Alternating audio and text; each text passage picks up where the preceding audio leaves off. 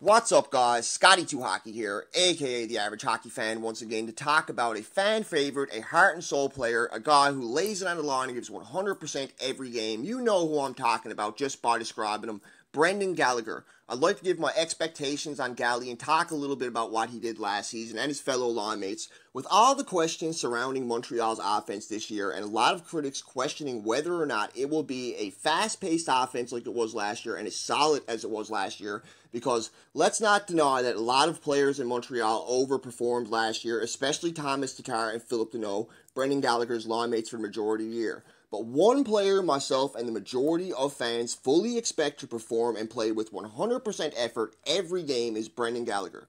When you think of heart and soul veteran players on the current Montreal roster, outside of Terry Price, Gally is usually the guy that's going to come to most fans' minds.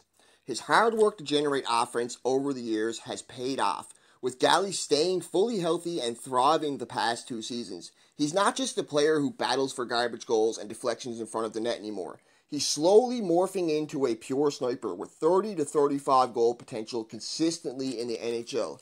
His shot has vastly improved and his confidence to shoot from anywhere makes him a constant threat. Gally led the team in shots, I believe, back-to-back seasons, but definitely this season for sure, and is now the go-to goal scorer in Montreal's top six.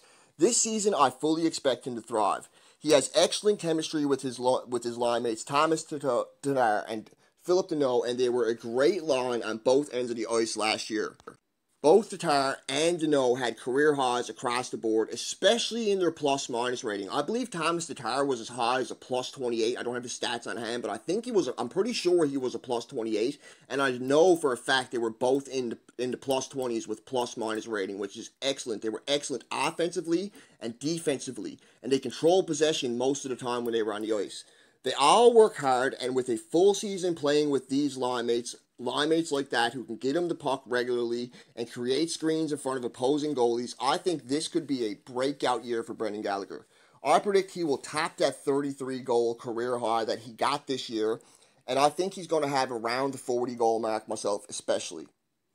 With players like Deneau really finding his game and Tatar really finding his game in Montreal, he's on a line that can be constant threat and control the possession the majority of the time. This really benefits a player like Gally.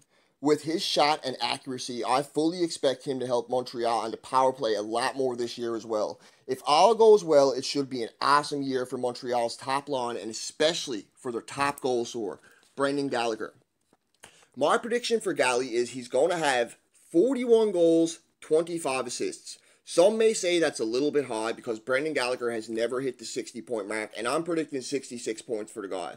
But he's never played 82 games with line mates that he has chemistry like this with, that can get him the puck like that, and that can do what he does, get in front of opposing goalies and create screens for him. If you can't see Brendan Gallagher's shot, you're not going to stop it, and most times he's going to score because he's very accurate.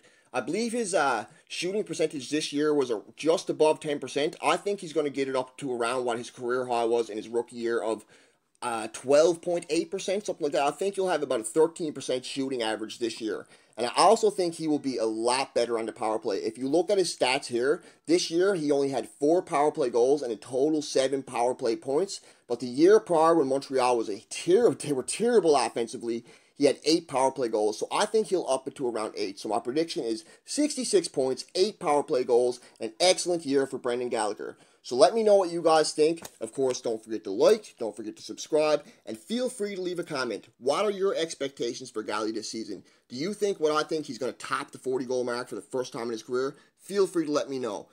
Over and out, guys. Have a great day.